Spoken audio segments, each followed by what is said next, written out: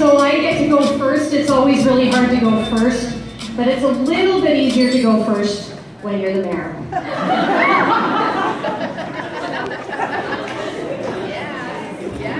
So I've written poetry for almost my whole life.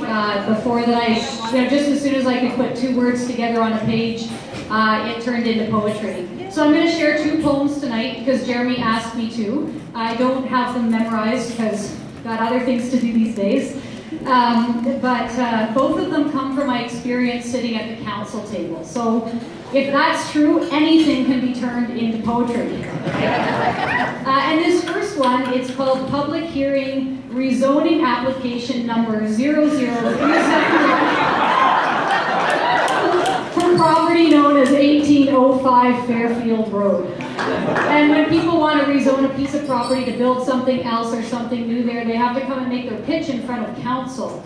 And usually it goes pretty well, but sometimes, it's sad to say, that in our chambers we hear discrimination. And at this particular hearing, there was a lot of discrimination from members of the public who spoke wanting an old decrepit house to be torn down and something new built. And the discrimination was against renters. How many of you rent?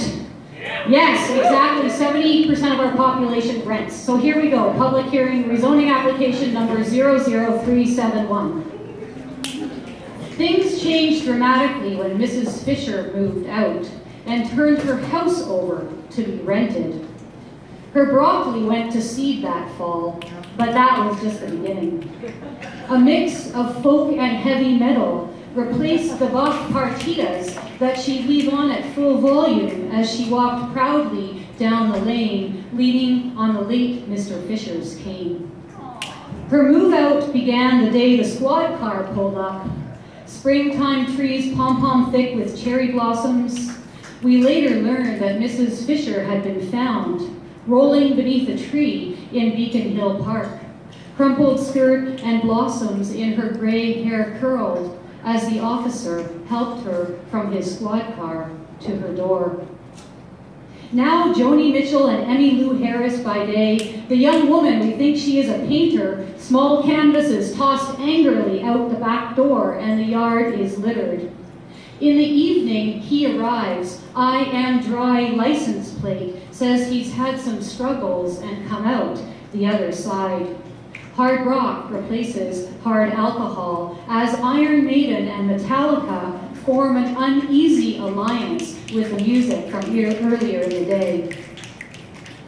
Since Mrs. Fisher moved, there has been a string of renters moving their messy lives on and then off again our peaceful street. We urge council to support this rezoning. We happen to prefer Bach, even at full volume, on an otherwise peaceful, quiet afternoon. Thank you.